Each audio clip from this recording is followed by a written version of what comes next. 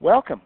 Today we'll be taking a look at the notes worksheet entitled Finding Models for Sinusoidal Graphs and Data Day 2. This lesson offers us a perfect opportunity to review some of the concepts from sinusoidal functions and also expand on one or two characteristics that we've only touched on so far. So why don't we go ahead and start with a nice application example that you see at the top of your page and then see where the lesson leads from there. All right, so example 1 reads, at the Boulder County Fair, my kids, Leah and Reed, boarded a Ferris wheel from a platform that was 8 feet above ground, and that would be the lowest point. The Ferris wheel had a diameter of 44 feet and made a revolution every 27 seconds. So parts A and B represent kind of the preliminary stage, and then really the nuts and bolts of it, being able to write a sinusoidal function for the problem. So even before we graph, I don't know, this is sometimes what I do is just get a picture of what's going on. So here's my Ferris wheel right here. Platform is from here to here, and so the kids get on right there and go around, and that platform is 8 feet above the ground. Now we do want to be a little careful, especially when we hit the graph. The diameter of the wheel, so that would be top to bottom there, would be the 44. Don't know if that's helpful, but just it gives me a good visual before I go ahead and try to graph this. So why don't we go ahead and get a coordinate plane going. I think we can just focus on the first quadrant and not worry about quadrants 2, 3, and 4, as we're not really dealing with any negatives here. And let's get our two axes labeled as well. This is going to certainly be a function where the height depends on time. So time is our independent variable, and the height in terms of time will be our dependent variable, something like that. And then let's try to get a good scale going. It doesn't have to be perfect by any means. We just have to get the basics in play, and then that should allow us to write this function. So I saw from the problem, kids get on 8 feet above, and that would be the lowest point. And so it's just going to be going up and down from there. And this is the one we just have to be a little careful of. The only mistake that I can see on the graph would potentially come from this piece right here. We don't want to put a 44. And I hope you saw that as well. And to be honest, that's the whole reason for me doing this piece. Because if they are at the top of the wheel, they are 8 feet plus the 44 feet above ground. And so I'm seeing this as 52, everybody. Okay, perfect. So the heights are going to fluctuate in between the 8 and the 52. And let's get at least one time component on there. I think that's all we need. 27 seconds for the period, and so one cycle will take that 27 seconds. All right, sounds good. Let's get the sinusoidal wave going in this graph. They get on at the bottom, so right here when time is 0, and then up halfway, and then after 27 seconds, right back where they started. Now hopefully that gives us at least our ammunition to start getting some of the characteristics taken care of and being able to write our function. So I'll get a couple of the ideas going. I want you to think of these as I'm writing them. We certainly need the midline. We definitely need the amplitude. We'll need the period, although that was pretty much given in the problem. And then we will have to ask ourselves sine, cosine, or flipped cosine for this one based on the way we drew it. All right, so midline first, everybody. You could probably kind of ballpark it just looking at these numbers. They're pretty straightforward, but just in case you forgot, I'll be a little more formal with this. Remember, the midline is the maximum plus the minimum and divide by 2. So don't forget that piece. The middle is really just the average of the two. And so in this case, I've got 52 plus 8, which would be the 60. 60 divided by 2 is 30. So the midline would be y equals 30. I guess the dependent variable here is the height. So h of t equals 30. Not that it matters a ton. The 30 is what we're going to be after, obviously, when we write our function. Okay, now once that 30 is in play, and by the way, I might throw that in right here just for a visual aspects, what's the amplitude? So again, visually, I think we would just kind of count it from that midline to the maximum. We could probably figure out what that is. But just in case, if not, remember mathematically, amplitude is just the maximum minus the minimum over 2. Good little review of those concepts. And in this case, 52 minus 8 is 44, and 44 divided by 2 is going to be 22. And I have a feeling that's what you were counting from that midline to max anyway, but amplitude equals 22. Perfect. No need to dwell on this one too long. One revolution every 27 seconds, so that is the time it takes for a full cycle in our sinusoidal wave. So period is 27. Only piece remaining, I should say, is sine, cosine, or flipped cosine. And I am truly hoping that you see this as starting at the minimum. And whenever we start at the minimum, we call it, and this put it in quotes just because it's sort of my way of describing it, sort of a flipped cosine. All right, we're ready. Let's go write our function. So height in terms of time, everybody, I'll use my function notation there. And because we're using flipped cosine, our A value won't be positive 22, but instead negative 22. So throw that into the mix if you would, along with our cosine. So there's the flipped cosine taken care of, the negative with that cosine, amplitude being 22. Awesome. Now we will have our B value, which will be, remember, 2 pi over the period. So 2 pi over 27 times our independent variable. No phase shift necessary, of course, because we chose the flipped cosine approach. And then just throw that midline value on the back, and that looks absolutely outstanding. Now, I know we did it right, but just always good if you're ever unsure about creating a function to match a particular graph, easiest thing to do is just go right to the graphing calculator and check it out. So I'm going to do that real quick. Hopefully won't waste too much of our time on this piece. You can just take a peek up here, and I'll change my window and everything for us just to see it. So I'm going to go to Window, and let's see, let's go 0 to 27 on our x values. So this piece right here is 0 to 27. I'm going to run the y's. How about just 0 to that 52?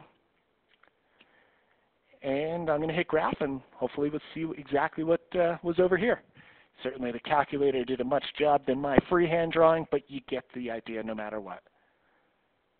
All right, that looks quite nice. Let's go utilize it. So C and D would be the next two approaches.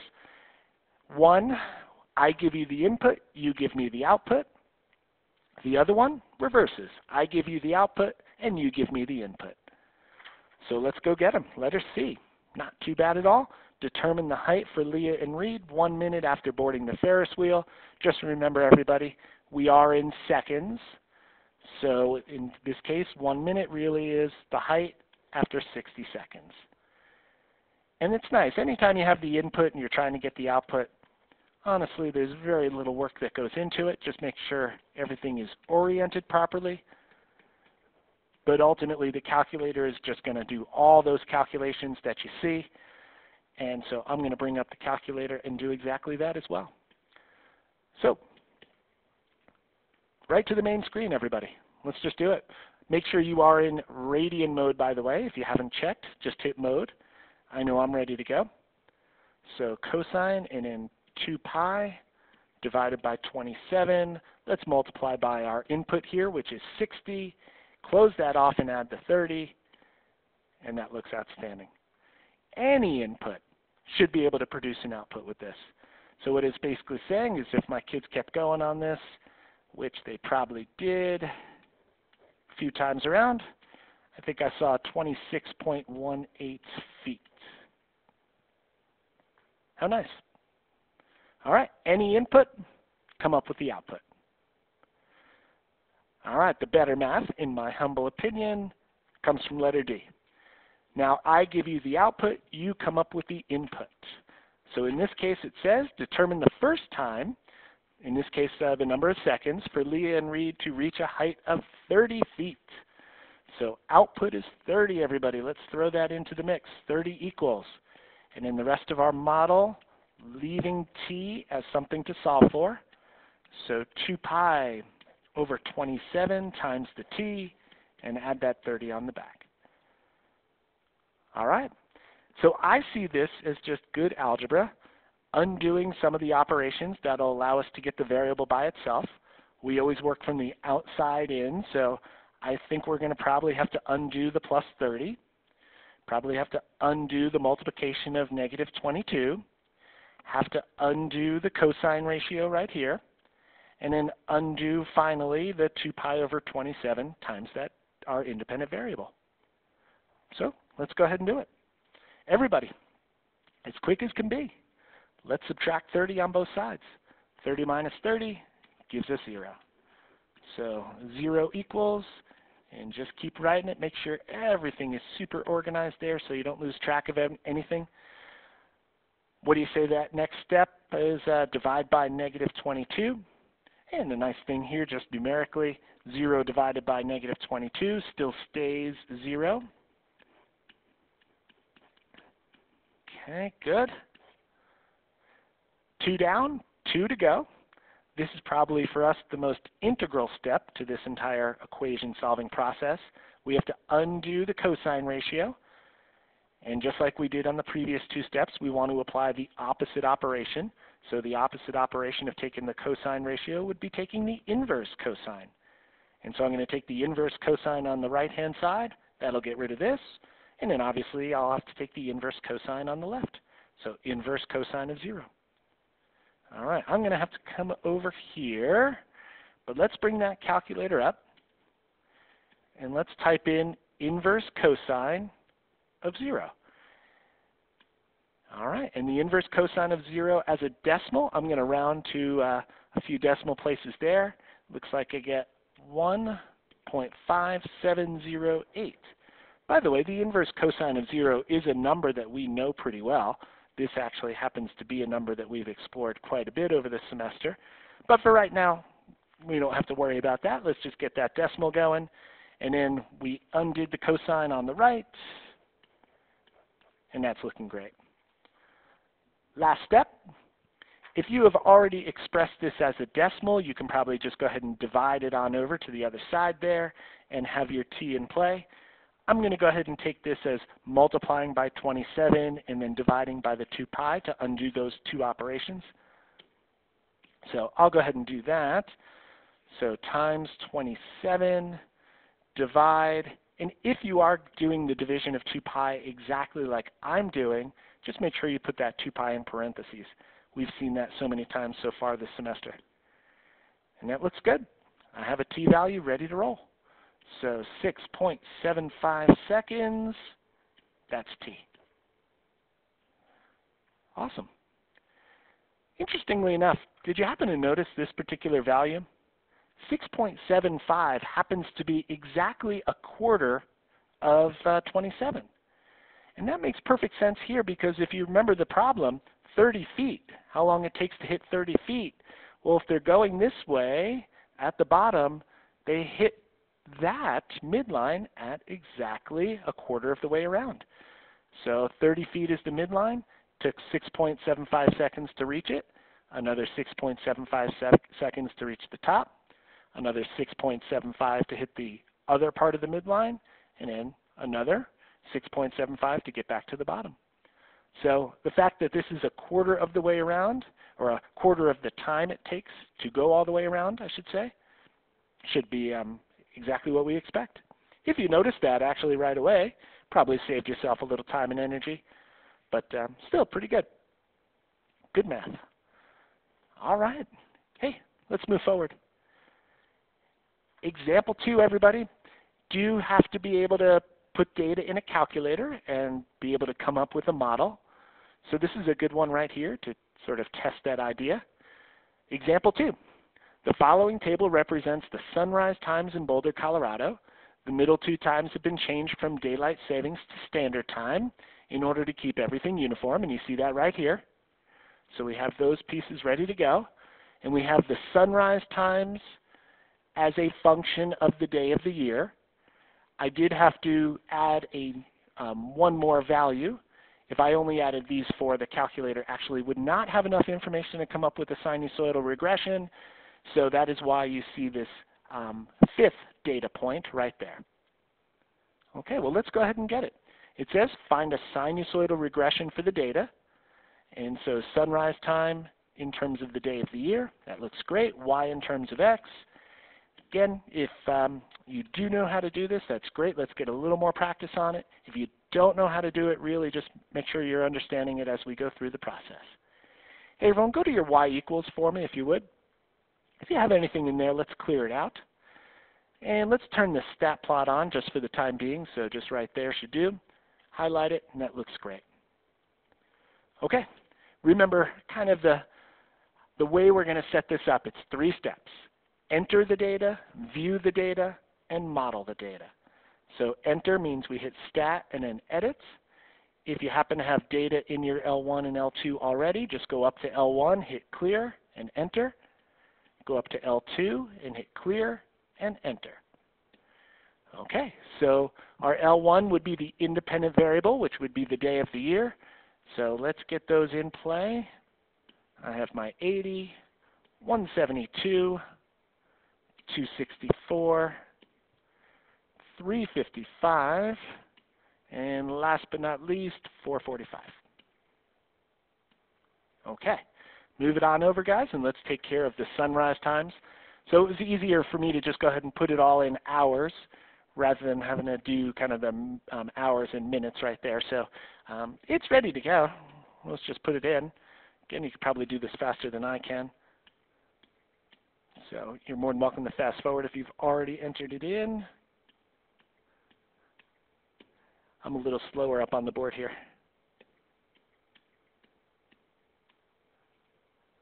And one more for me. Awesome. So data is entered, day of the year, sunrise times that correspond. I like viewing the data just personally, so I hit zoom at the top, and then number 9 for the zoom stat. And you could see that nice sinusoidal set right there. That looks really good. And what we want to now do is set up a sinusoidal regression to match those 5 data points. So everybody hit stat, move it over to calc. You could probably just go up 1, but it should be the one all the way at the bottom there. So let me get to it. There we go. So sinusoidal regression right there. Now on the TI-83, I do this, and then I like pasting it in personally. If you do happen to have a TI-84 and you're just not sure what to do on that particular screen after you've hit the sign reg button, just let me know. I'd be happy to help you with it. Pretty straightforward. But I like going ahead and pasting the Y1 into the Y1. That way we can see how sinusoidal it is. But let's go ahead and get this model going. All right, so there we go. We have our A. It defaults on sine. We have our B value, our C value, and our D value. The only difference from the way that we've looked at it in the past and what the calculator does, they do a plus C. We've always defaulted on the minus C. But no worries, we'll just plug it in as is, and let's go for it. So letter A, Y equals. I'm going to go to, looks like 3 decimal places what I have on my paper. So there's our amplitude, sine, here's our B value, multiplied that into the independent variable, which would be the day of the year. And then I see a plus 1.663, and close the parentheses, and then end it with a 5 3/8. That looks excellent. So sunrise time, all the Y's, day of the year, all the X's. That would be nice to go ahead and at least utilize this model to some degree. So let's go ahead and do B and C. Obviously, the way I do it, because this is a recording, is going to be slightly different than what you do. But it looks like for me, today is November 14th, which I just looked up is day 318 of the year. Now, again, for you, if you don't mind using this particular day, that would be great. Just remember 31 days in January, 28 days in February, et cetera there. Just do a quick count if you don't mind and put the day of the year right there for me. All right. Well, hey, look, the day of the year is the input. No big deal. Remember, given an input, coming up with the output should not scare us. So for me, using our regression here is 1.380 sine 0.017. Now I've got a value for the independent variable, which is 318, plus the 1.663. And let's add the 5 and the 3/8 on the back. So that's it. I mean, that's really what it comes down to, just that piece. Sunrise time right there. Let's see what the calculator produces. Again, I'm asking you to hopefully do it for this particular day, the one that you're watching the video on. But, I'll leave it to your discretion. So 1.380, let's get this going. Sine 0.017 times, and then 318 for my particular day of the year. I'm going to add that 1.663, close that off, and add the 5.888. Fantastic. And notice what I get right there. So sort of in between 6 o'clock and 7 o'clock, it's 6.864 hours essentially. I'm going to go ahead and put this back into minutes. And obviously, if this is the number of hours, I'll probably go ahead and just multiply it by 60, and that'll produce the number of minutes. So 0.864 times 60. So it looks like, give or take, we'll say 6:51. So for me, 6:51 a.m., of course, and this is what was projected. It just so happens before I recorded this particular lesson, I looked it up online, and it's pretty close, all things considered. Some of these models are a little more sinusoidal than others, but this one's not too bad at all. So you can see in terms of a projection or a prediction, really only a couple minutes off there. So again, this is what I looked up in the morning. Would love for you to do the same. Actually, see how close yours is. All right, very cool. Hey, I'm just going to go to graph real quick. Let's take a look. And you can see we've got a nice sinusoidal wave matching. Again, is it perfect? No, not necessarily, but it's pretty good, all things considered. Excellent. Hey, everyone, let's get into just the back side here where we add one more characteristic to building our models, and we'll leave it at that. Okay. So it says, let's add one more component to sinusoidal models, and that is, of course, the phase shift. Let's underline that piece. There are a couple of different ways to write a model, for examples 4 and 5 when we get to them. And this is totally true. If you would like to explore an alternative way, please don't hesitate to ask. So if you happen to see example 4 and example 5 maybe bear out in a slightly different way than I teach it, please ask, because there are a couple ways to do it. But in the meantime, let's take just a moment and do example 3, just a quick one, and actually a review, nothing more than that. Determine which function will produce a horizontal shift to the left and which one will produce a horizontal shift to the right. So if I started with y equals sine of x, kind of the parent function right there, which one would go to the right pi over 4, which one would go to the left pi over 4? And if you remember, subtracting pi over 4 from the input would actually move it to the right. Adding pi over 4 to the original input moves it to the left. Okay, so just kind of keep that in mind as we're working on phase shifts here. I would get the graphing calculator and graph it, but I don't think it's worthy of our time. Just wanted to review that piece. But now let's go ahead and do example 4.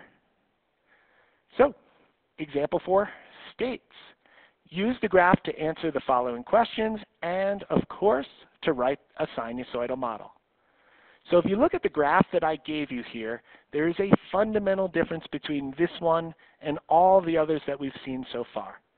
If I look at the y-intercept, which it seems to be right in here, it's tough to tell exactly what it is, but if you notice that y-intercept, is it on the maximum? No. Is it on the midline? No. Is it on the minimum? No. So it's not on one of those 3 key points that would allow us to write a function without using a phase shift. It's kind of somewhere in between, and by the way, the midline is right here, so it's somewhere in between the midline and the maximum. So unfortunately, we can't just ask ourselves, hey, is it sine, or is it cosine, or is it flipped cosine? Because it's not on one of those 3 key points. So There are a couple ways to do this, as I stated. I just go ahead and do this based on using sine as the default. So that's what you see in part D right here. We're just going to use sine. Theoretically, I could use cosine, and this works out just as well. We've talked about it before. Sine and cosine are essentially interchangeable.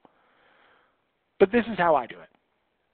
So obviously, we do need something to work with. So determine the D value. Hey, I already said the midline seems to be right here at y equals -1. So our D value is going to be -1. Throw that in. Should be a no-brainer. Determine the A value. So amplitude seems to be from midline up to the maximum. If I count it out, everybody, 1, 2 units. A value is going to be 2. Okay, determine the B value. In this case, I gave you the period. So it looks like 1, 2, 3, 4, 5 in terms of our tick marks there. So period happens to be exactly 2. And we, of course, know the B value is always, for sinusoidal functions, 2 pi over the period. 2's cancel, and I get pi. So the B value is pi. All right, so if you look at our model, not too bad, right? I know what A is. I know what B is. I know what D is, but I don't have C. Now remember, when we talk phase shift, saying it's C is actually not entirely accurate. It's really C over B. So I have to be a little careful with that piece. But the way I'm going to play it out is starting to talk about the prospect of putting in A, B, and D and looking for an alternative. So this is what I mean by that, and let's get this going. So everyone, on your paper, y equals, A is 2. We are going to default with sine. Again, if you want to do cosine, it would work out just as well. The B value is pi. C is the unknown. And the D value looks to be -1. And at this stage, unfortunately, I have too many things missing, right? I have Y and X and C, too many letters in there. So the question is, do I have one more piece of info? And that's what it says on your paper. What else can we use to solve for C? I need this as a numerical value. What allows us to get it? Well, if you look at the problem, specifically the graph, I gave you a point. And obviously, if it is a point on the graph of the function, it will make the equation true. So we can use it in the equation. X is 1/3 when Y is 1. And that's it, guys. If I put in the point, that'll allow me to have just one missing component, obviously the one we need. So without any more issues here, let's go ahead and do it. So the 1 goes in for Y. The 1/3 goes in for X. And we solve for C. All right, we've done this before, so let's just make it happen here. A few steps to get that C by itself. Everybody add 1. I'm going to consolidate these two guys. Pi times 1/3 is pi over 3, by the way. Looks great. All right, let's keep working from the outside in. Everybody, divide by 2. Oop, there we go. Yep, that's looking nice. How do I undo sine? Well, again, let's apply the inverse, everybody. Inverse sine on both sides. That'll get rid of this. And then the inverse sine of 1. I'll bring up my calculator one more time here, of course. You do the same, everyone. Inverse sine of 1. This also happens to be exactly pi over 2, just FYI. But we're going to just use the decimal for the time being, which was that 1.5708. Sine went away, and I've got pi over 3 minus C. Getting pretty close, everyone. It's up to you what you want to do to get the C by itself. I like, since we have a minus C, I like bringing that over to the other side. So then it becomes positive. And in the same breath, if it's okay with you, I'm going to bring that 1.57 and change over to the other side. And basically it would look like this. And we could probably get it exact if I treat this as pi over 2, which it is. But you know what? For our purposes, I'm not too concerned about it.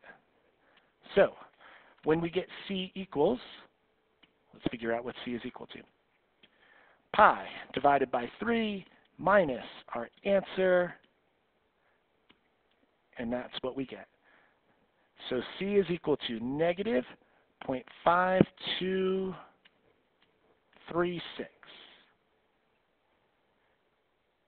Are we ready to write our function now? Yeah. We have A, we have B, we just solved for C, we have D. Can we now write a function for all of the x's and y's on this particular graph? No doubt. So, part E here, let's do it. Y equals 2 sine pi divided by, pi times x, and this would be minus c, so minus the negative, so that would be plus. Just make sure you have that piece. Just careful on the sign. Now, you could put the decimal in. You're more than welcome to. 100% credit, no worries whatsoever. It just so happens that this value happens to be exactly negative pi over 6. Just FYI. So if it's okay with you, I'm going to go ahead and treat it as pi over 6 there. So that decimal that we got from the calculator just happens to be pi divided by 6. And then throw the midline on the back. And lo and behold, I think we have it. Again, we haven't been able to kind of write these using the phase shift. I'm going to bring this on over and let's see it match up. Take a breather for a sec. Let me do the work here. I'm going to get rid of this. And our answer, let's see, we have 2 sine pi times x. And then what we say? Plus pi divided by 6. How about subtract the 1? I'm going to zoom and then, well, yeah, let's just zoom trig that. And does it look pretty close there? Looks pretty good to me. Does it pass through this particular point right here? There's only one way to find out. Watch this, everybody. I'm going to hit second and trace, get to that calculate menu, and I'm going to use the value. And I hit value and I say, all right, well, when x is 1/3, what's y? And notice it puts us exactly on the point that was given. How cool. All right, so again, that's just the way I go through it. If you happen to see a slightly different approach using the concept of phase shift, more power to you. I'll be happy to look at it with you. As long as you can get a model to match the graph, you're good to go. Hey, if you're okay with that first one, no real need to go on to the second one. It's just a redundancy. But I like going through it one more time. Always just reinforce it, especially since it's new. So one more time through, let's go ahead and get it. So obviously, again, I look at that y-intercept. That's the key. Is this on the maximum? No. Is that on the midline? No. Is it on the minimum? No. Because it's not on one of those key points, I'm afraid we cannot just do quick sine, cosine, flipped cosine with no phase shift. So we need a c value here. Let's algebraically figure it out. Okay, so I have a d value, looks to be right here. Midline looks to be 2. So let's get this moving along. You guys can do this pretty quickly, I think. So if the midline is 2, which is right here, amplitude would be 1, 2, 3. Amplitude's 3. Okay, period in this case. Let's just be a little careful on this piece. I gave you, let's see, each horizontal tick mark is pi over 2. And so it looks like, I don't know how you want to do this, but essentially from here to here, I'm seeing basically 2 of these tick marks is the period. And so as a result, I'm getting a period of pi. So I'm going to actually write that in there. If you have a question on that piece, of course ask. But as a result, the b value would be 2 pi over pi. So 2 pi over the period. Pi's will cancel. B is 2. Okay, good. We're going to do the exact same thing. We have A. We have B. We have D. I also have, and here's the key, I have a point. I have an x and a y. And if you look at the comprehensive sinusoidal model, all of that can be put in play to find the one component that's missing, the c. So I'm going to go through it algebraically one more time. As I said, if this helps you, certainly please, let's go through it together completely.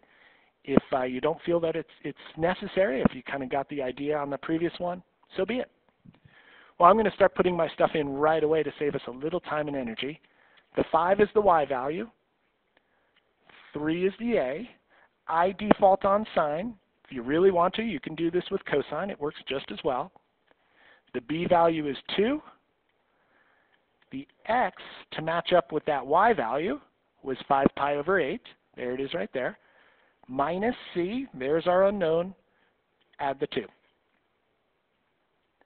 Okay, everyone, it's ready. Let's solve it up. Outside in, everybody subtract 2. 5 minus 2 gives us 3. And I'm going to actually consolidate again here. Just FYI, if I did 2 times 5 pi over 8, this would be 10 pi over 8, which reduces really nicely to 5 pi over 4. Okay. Everybody, divide by 3.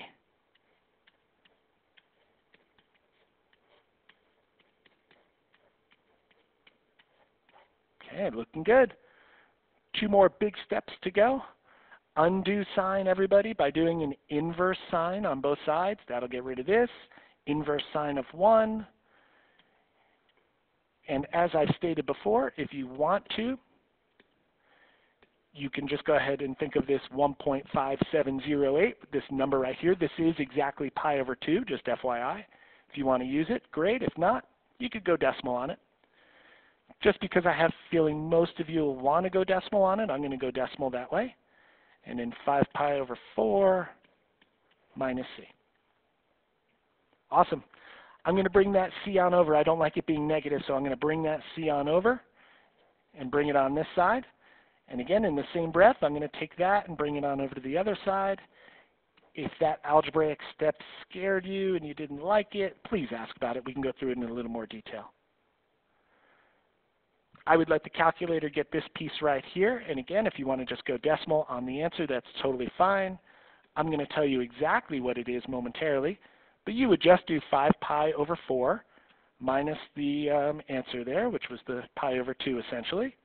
And we get about 2.3562, give or take. So c is equal to 2.3562. It just so happens to be that this is exactly 3 pi over 4. Again, not that you would need to know that by any means, so don't stress about that piece. If you have this decimal and you want to use it, more power to you. Okay, here we go. Let's write this model and be done. Y equals 3 sine 2x.